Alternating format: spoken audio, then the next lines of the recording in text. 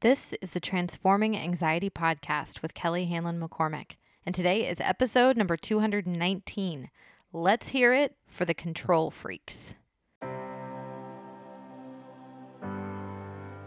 Welcome to Transforming Anxiety.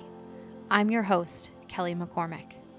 I'm a mom to 2 boys, a wife, friend, daughter, and sister, and I'm a certified life coach, yoga teacher, and soon-to-be mindfulness meditation teacher. I'm no stranger to anxiety, and I'm here to teach you how to manage your mind and your emotions so that you too can transform anxiety into calm, peace, and whatever you want for your life. I'm so glad you're here. Well, hey there. Welcome on in today. Folks, if your kids are in school, if they're in college, they're well out of school, right? If they're in K through 12, are you about near the end? Did you make it?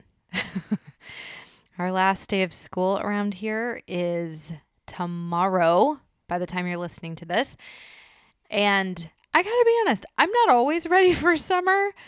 It just means all my people are home and the thing, routine and schedules and everything just change so much. But I have to admit, I'm kind of ready for it this year. And yeah, I'm excited. That typical thing that we say, can't believe it's here. And I kind of can. We're going to talk some more about time probably as we get into the fall. Not so much time management because we cannot manage time, but we can manage ourselves around time. And instead of being so gobsmacked and surprised by the passage of time, I'm a little more interested in being present and practicing present moment awareness so that we can savor time. So, yes, time is passing. Yes, unofficial kickoff to summer. Here we go. End of school, Memorial Day weekend for those of us in the States. And then it's into June. So, ready or not, right? All right. Today, I want to talk about control freaks, which is, it's all of us to some extent because we're humans, right? And one of the ways human beings create a sense of safety is by creating a sense of predictability or certainty or having a say in the things that are happening in their world. And one of the surest ways to do that stuff is by grabbing onto control. Well, at least we try to grab on to control, right? Because really, control is a bit of an illusion, right? We're kind of delusional when we get really into control. The term control freak, this first appeared in the late 60s. So this is a relatively new idea. It's a newish way for us to talk about ourselves and each other. So charming. And it's important to note this is a colloquialism. That's tricky to say. This isn't a diagnosis. Okay, it's not an official psychological term. But you know for sure all about control freaks, right? We can all identify with that idea at least a little bit, at least in some element of our lives personally. And you for sure know control freaks. I mean, we're everywhere. You know how it feels when you're trying to grasp at control, when you're trying to exert control over something. And I'm guessing you also know how it feels when someone in your orbit is grabbing for control themselves, right? Or even worse, when they're trying to control you. So yeah, why do we do this? Well, I want to use a big chunk of our time in this conversation today to just normalize the heck out of being a control freak. To remind you that this isn't a personal failing or quirk or weirdo thing that only you do. This is a very human thing that humans do. Life is hard. The world can be really scary. And cultivating a sense of stability and security and safety, it's key. And control seems like a pretty direct path to safety. So we try for it, right? Even when it's futile, we try for it anyway. Now, like I said, the term control freak is just a casual colloquial term, but it for sure has psychological roots. So it may be helpful, especially if you recognize some control freak tendencies in yourself, to just reflect and see if any of these roots resonate with you, right? One root is OCD. That probably makes sense, right? Another is perfectionism. We're all my perfectionists. Yeah, these things, it makes sense. These things go hand in hand, right? Now, another one is codependency. Like if you have a fear of abandonment, it could prompt you to try to control the people or the environments that you believe that you're dependent upon. See, that kind of makes sense, right? And you're going to be shocked. Another root for control freaks is those of us who struggle with anxiety. Because think about it. Anxiety can be defined as a fear of the unknown. So what do? We try to control the hell out of it, right? If we can control the future, the people, the way things are going to go down, then we can feel better. We think, anyway, that this is a way out of anxiety. This is how so much of anxiety goes, by the way. We think we have a way to manage it, right? We drink at it, we eat at it, we overschedule and overwork ourselves so that we're distracted from it. And we control things and people and the future. Like we think we can manage our emotions this way. We think we can manage anxiety this way. Have you tried this? Have you noticed that this is something that you want to try? Right? All right. A couple ideas for you. This first one comes from Melody Beatty. This is from her book, Codependent No More. This quote goes, "Worrying, obsessing, and controlling are illusions. They are tricks we play on ourselves." I love the simplicity and the truth in this. Worrying, obsessing, and controlling are tricks we play on ourselves. Believe me, if this stuff worked, I would teach you that. Seriously, if we could control other people or the situations and circumstances of our lives, I would totally teach that. If worrying prevented bad things from happening, you can be sure I'd be teaching that. We'd have like worry workshops. We'd just prevent bad things from happening altogether. It'd be fun, right? If obsessing meant that you could figure things out and guarantee certain outcomes or results, like, again, total no-brainer. I'd be all for that. But they don't work. I know you've tried this. I know you've noticed. And we keep trying anyway, don't we?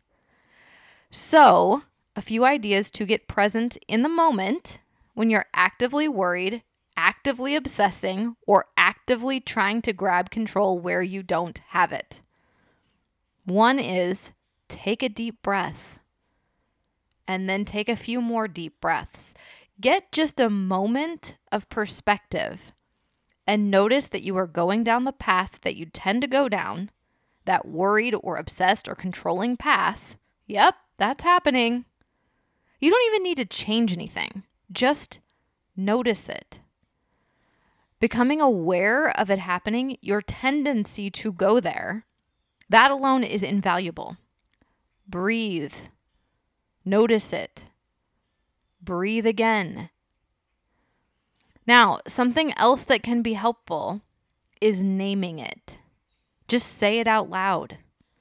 I do this around my house, particularly because I think this is especially useful, particularly if I'm with my kids, because it helps to normalize all of this, and then they get the benefit of hearing and feeling me walking myself through my own struggle with it.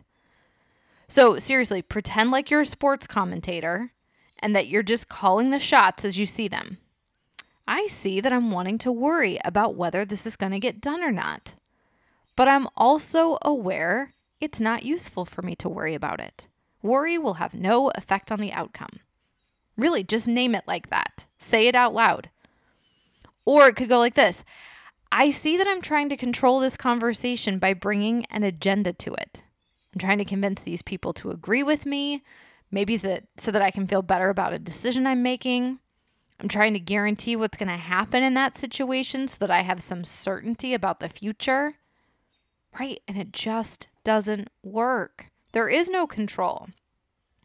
So recognizing that you're trying to get control and just the awareness that that's what's happening, that you don't have control, but that you're seeking it in an ill-fated attempt to feel better. Yeah? Okay, which brings me to this idea. This is a quote. This is from Don Miguel Ruiz, who wrote this in his book, The Four Agreements. It is when we lose control that we repress the emotions, not when we are in control. Yes. So we're going to pivot just slightly here to talk about control regarding emotions instead of controlling other people and the world around us. This is a different focus control-wise. And it's wiser because it's where we have control. We can't control anything outside of us. But the good news is we have far greater control internally than we ever give ourselves credit for. And I want to acknowledge this. We grab for control where we don't have it, which is out in the external world. But truly, we aren't out of control because we can't get control out there. We feel out of control when we don't take control in here. We have so much sway over our internal experience of the world, how we think, how we feel, how we approach the whole thing. And we feel out of control when we let go there. Not when we let go of trying to control the external stuff. You with me? Is this making sense? So here's another way to say it and think about it. John C. Maxwell, he said this in his book. It's called Failing Forward, which is all about making the most of your mistakes. He wrote, "Why worry about things you can't control when you can keep yourself busy controlling the things that depend on you?" I mean, let's be honest. We all have enough to do inside of ourselves. Our work is cut out for us, right? Keep your eyes on your own paper and take care of yourself. You don't need to take care of the rest of the world. All right, let's take another turn here. Another way of thinking about this, a way that hints at freedom. And I am very interested in helping you feel free. Free to be yourself. Free to live the life you want for yourself. Free to know yourself. All right, again, this comes from the boss of codependency. This one comes from Melody Beatty again. And she wrote this. This is in a different book. It's called The Language of Letting Go. She said this: "If we weren't trying to control whether a person liked us or his or her reaction to us, what would we do differently? If we weren't trying to control the course of a relationship, what would we do differently? If we weren't trying to control another person's behavior, how would we think, feel, speak, and behave differently than we do now? What haven't we been letting ourselves do while hoping that self-denial would influence a particular situation or person? Are there some things we've been doing that we'd stop? How would we treat ourselves differently? Would we let ourselves enjoy life more and feel better right now? Would we stop feeling so bad? Would we treat ourselves better? If we weren't trying to control, what would we do differently? Make a list, then do it." What?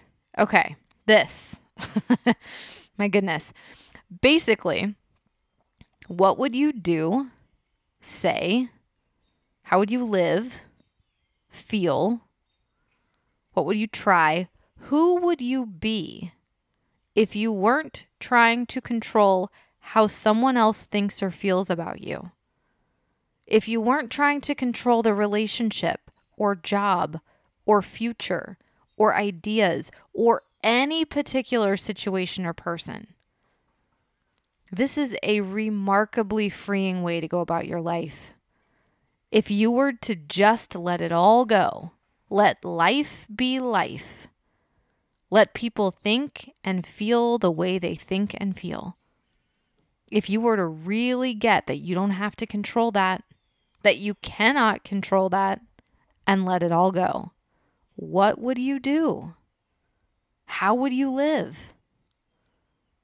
Like, did your mind just spin out a bit? Yeah, right? This is some good stuff right here. My mind spins out about this for sure. Like, completely.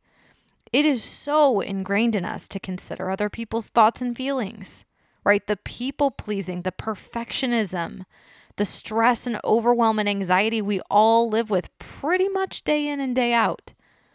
It's baked into us from birth that we need to consider it all. And how we humans try and consider it all is by trying to control it all. It's a facade that we have that kind of control anywhere but inside ourselves.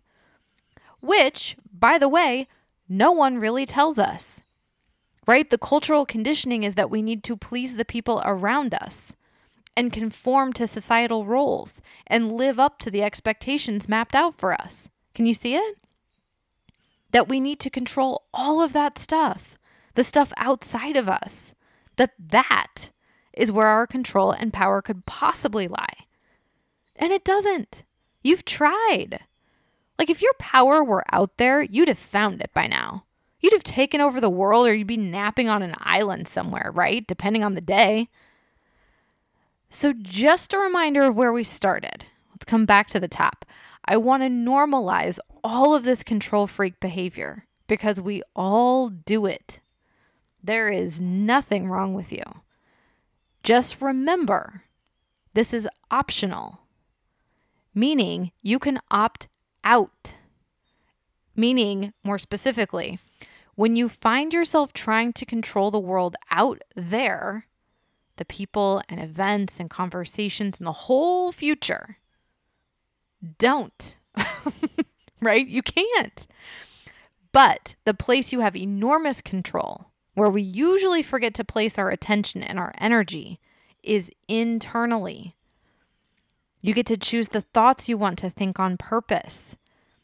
You get to choose where you want to put your mind. You get to choose how you show up, right? The words, the actions, the behaviors you create in this world. That is all completely and totally under your control. And it's so much more helpful to look there. Keep your eyes on your own paper and work from the inside out, control-wise. Heck, embrace your control freak nature if you want. Just turn it inwards where you actually have control, which is only and always ever about yourself. All right, my control freak friends, there you go. I hope this was helpful. Have a wonderful Memorial Day weekend. If you're in the States, enjoy this unofficial kickoff to the summer. And I will be back next week for more Transforming Anxiety. Please take a quick moment to rate and review the podcast. I'd be so grateful. And then until next week, please take care. Do you have someone to help you with your stress, anxiety, worry, and overwhelm? If not, I would love to be your coach. The Fierce Calm Project is my virtual coaching program where we get to go in on topics like this one, and I can help you apply these lessons to your life so that you're creating your own transformation. We do live coaching calls, guided meditations, on-demand yoga classes. We hold book club where we read books your neighborhood book club won't, and there's lots of bonus content that I've created just for you. When you're ready to take what you're learning on the podcast to a whole other level, then come on over and check out the Fierce Calm Project at kellyhanlonmccormick.com/Fierce Calm Project.